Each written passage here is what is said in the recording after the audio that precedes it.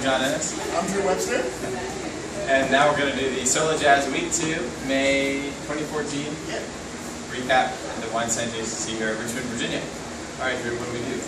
Today we worked on the half break and full breaks with Shim Sham, which always starts in the 8. So it goes 8, 1, 2, 3, 4, 5, 6, and 7. 8, 1, 2, 3, 4, 5, 6, 7. 8, 2, 3, 4, 5, 6, and 7. 8, 1, 2, 3, 4, 5, 6, 7.